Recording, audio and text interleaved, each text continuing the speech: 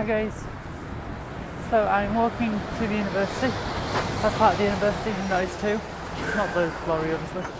Um, well, yep, that is the university, a lorry.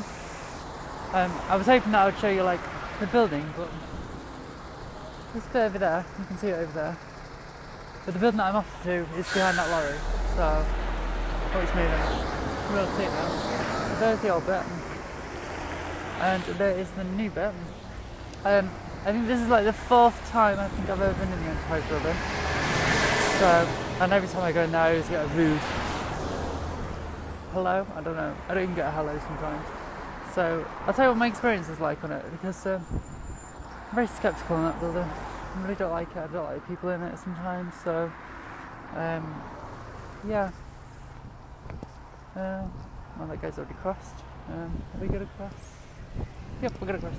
Right, so it was built in, I think it was 2004, I think it was. It was to house the Enterprise of the university. And you can see that we've got the junction behind there. It's nice and green. You can see there's water, there's a bridge. It's got these fascinating, I used to love it, I really did used to like it, columns to hold it up. Is it an automatic door? Try to push, try to pull. It says entrance. I can't get into it. Maybe I've got to use a different door. I don't know, that seems really bad.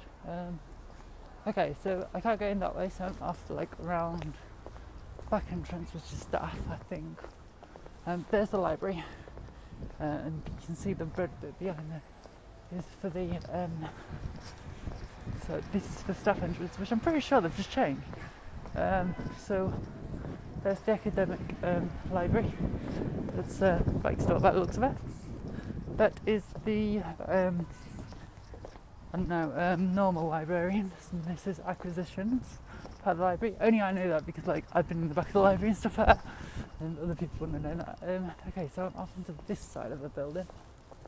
It's pretty cool, but whether or not the letter's in.